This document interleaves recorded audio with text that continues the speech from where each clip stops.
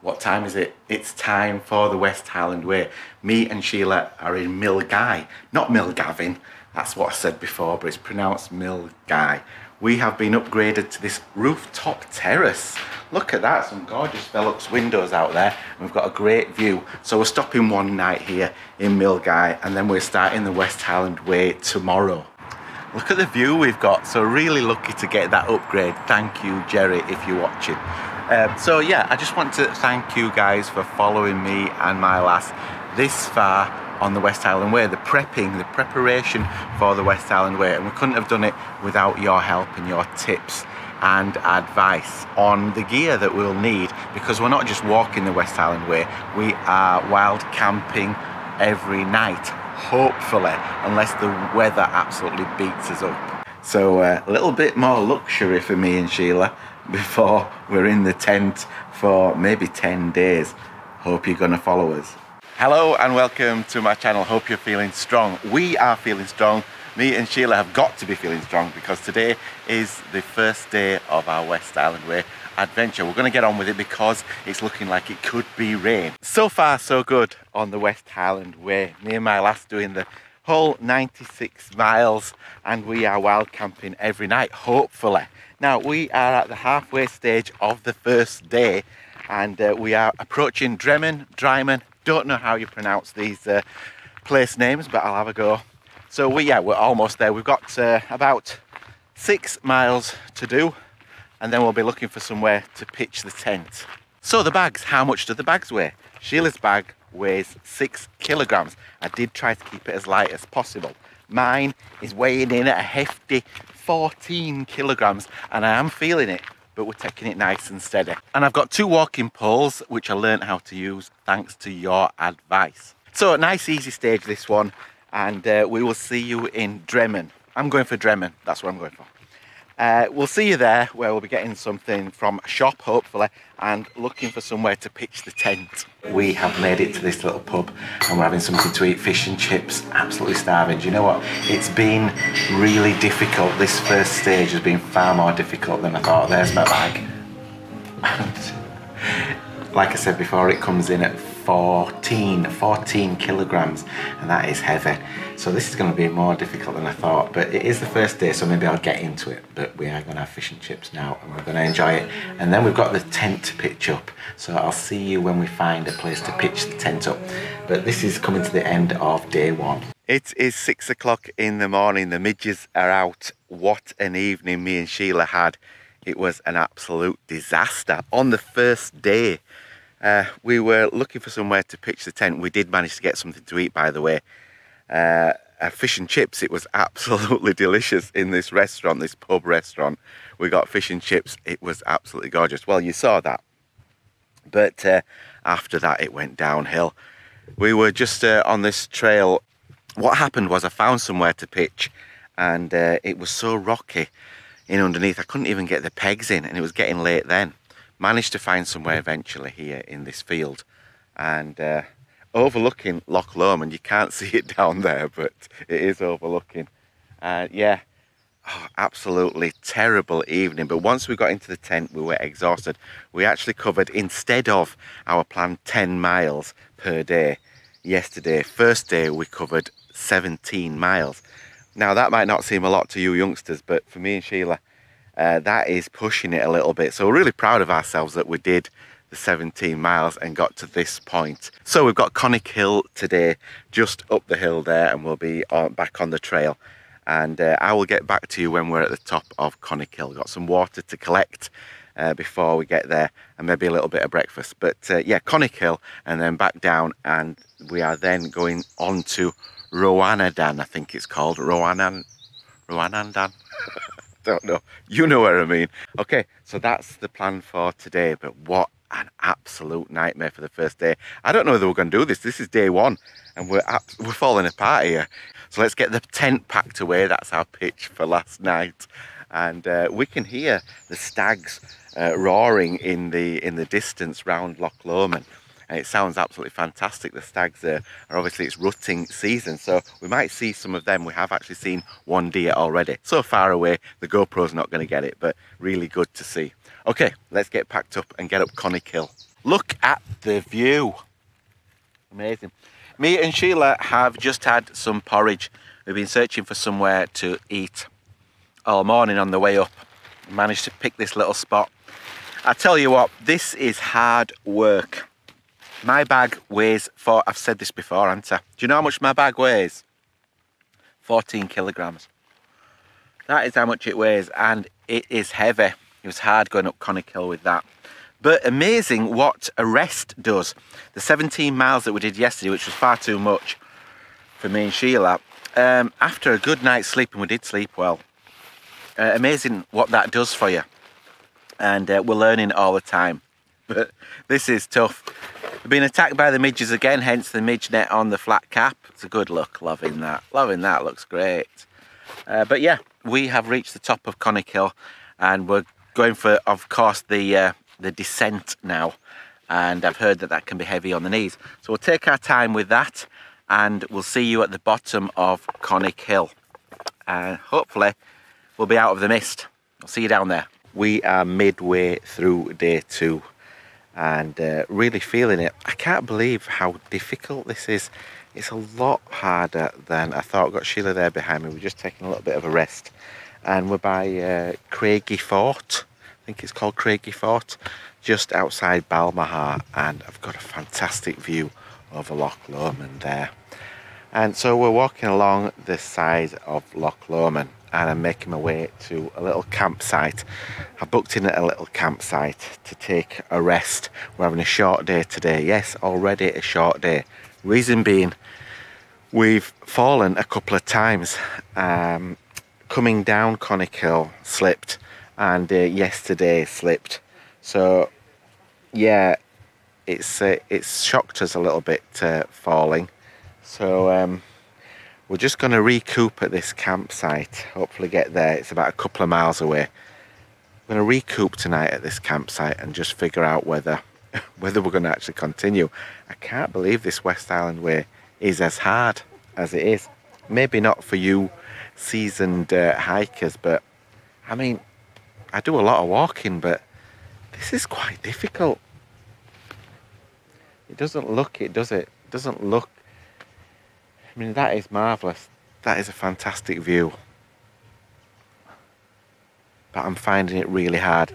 The weight of the bag, maybe I've just 14 kilogram bag.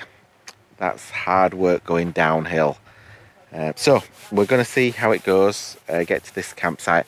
I'll have a word with you at the campsite, see how we feel. We're going to lick our wounds and hopefully carry on. But right now, I could just pack it all in. So we are here at Milngavie Bay.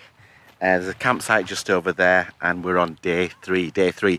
Me and Sheila relaxed and had a good sleep at the campsite back there. We're just going for a walk into Balmaha today. So we have relaxed, and it's a gorgeous sunny day today. A good day to have off. We are having the full day off today. We'll be camping at Milngavie again tonight. This trip has taken a bit of a turn. I was ready to give up, I'll tell you that. I was ready to give up yesterday. We've had time to think about it, and we're going to actually move our equipment on using the services that are available here for the West Highland Way. So yeah, as bags are going to get taken on. So my inexperience is really showing now. Can't believe it, because I have actually been practicing, as you know. But this is absolutely grueling. So yeah, the midges, the wasp stings. I got a wasp sting on my shoulder, trapped in between the strap of my bag, and little things like that. And also the couple of falls that we've had, the weather, the rain, and it's just really beat us up a little bit already, only in 2 days. But I'm sure you understand that we have got a duty of care to each other, me and Sheila, and we have decided to lighten the load. It's been a bit of a nightmare, but a real journey of emotions. It's had its ups and downs. We are only on day 3, so we've stayed at this campsite for a couple of days just to clear our head, and we have made progress. So we are booked in at a few places. We're getting the baggage. My one heavy bag is being transported on to another location. I'm going to let you know tomorrow where we're up to. We're back on the trail tomorrow. Nothing has changed. We've just had a little break, and yeah, it's back on. Good morning. Well, it's morning for me and Sheila. Sheila's just ahead of me, and I can't believe that we are still doing this. We so nearly cancelled. So it's day 4 for us because we had 2 days at the campsite just there. It's just behind me. We're just leaving it, and we're heading for Roanaden. Not sure how you pronounce it, but I know where we're going. That's where we're going, and we're going to have a cup of coffee there. So we've got about 4 or 5 miles before we reach there. We'll have a cup of coffee, and yeah, we're still doing this. The heavy bag is at the campsite now, waiting to be picked up and sent on to our next location. And I'll tell you more about that location when we're having a coffee at Roanaden. So we made it to the Roanaden Hotel. That's behind us there, and we've had something to eat. Beautiful, nice place to stop. We've been here for about 2 hours now. We're going to set off and do the last 8 miles to the bunkhouse. And I will chat to you when we get to the bunkhouse. Now, on the way out today, it did rain most of the way. Most of the 7 miles that we trekked to here, it did rain, and we chose to just wear our little thin tops that we had and get soaking wet. And we've managed to dry them here at the Roanaden Hotel on a nice open fire. So that's worked out really well. So yeah, I'm back to really enjoying it actually, and I can't believe that I'm still doing it, because I can tell you I was abandoning it. Sheila talked me round. I was convinced that for safety reasons we should stop doing it. So let's see how far I get. I haven't actually booked into the Kingshouse yet. The Kingshouse is a bit of the journey that we haven't sorted out yet, but hopefully just going to send on the heavy bag as we have decided we're going to do for the rest of the trip. And just travel light. That is the way to do it if you're over 50. I'm so proud of myself though that I did carry it that far on the first couple of days, but couldn't do it any longer. Look at the views here. I would be missing this. If I'd given up, I'd be missing this. This is amazing. Just walk down this little jetty. It's wobbling about a bit. End up falling in. But yeah.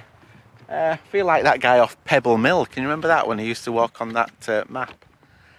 Look at the views. The views are absolutely stunning here. I wasn't expecting this when I took you out the back of the hotel there. Yeah, oh, absolutely amazing. I'm so happy I'm still doing this. I really nearly gave up. We'd fallen a couple of times. The weather was beating us up, but it was the weight of the bag. The bag was killing me. It was killing me. Yeah, I had to come clean with Sheila and say, yeah, you know, the bag is going to be an issue. Even though I was saying like, well, we've fallen. The bag was going to be an issue anyway. Had we not even fallen, had I got to this stage, I'd have been broken. So, just thought I would bring you out at the back here and show you this. Oh, amazing. It's tiring. It's really tiring. All that training that I did, I suppose it's done some good, but it feels like it's done nothing. Camping out night after night is something else, and carrying the gear is not something I can do. When I watch you guys do it night after night, you guys are tough.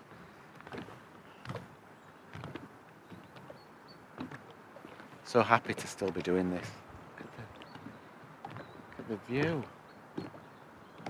So we've dried our tops off in there, and so I'm going to get a dry top on now and continue.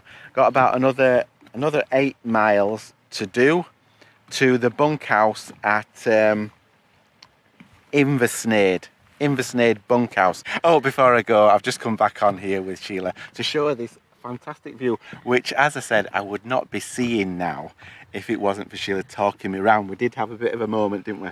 We did have a moment, a bit of a moment.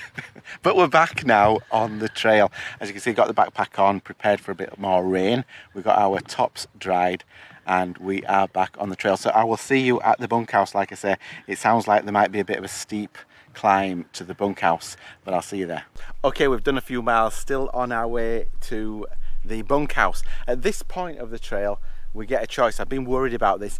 A lot of your comments on my build up to the West Highland Way were saying that if I took the bottom route, which is this one here, if I go down there, I'm asking for trouble with the roots and it's heavy going, and with us falling already a couple of times and having a bit of a bad experience underfoot.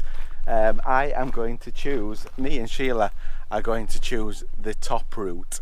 Both of them the West Highland Way, you just get a choice at this point. So we're going on the top route. It's not, I've been told that it's not any easier, it's just less dangerous. So I'll see you at the bunkhouse.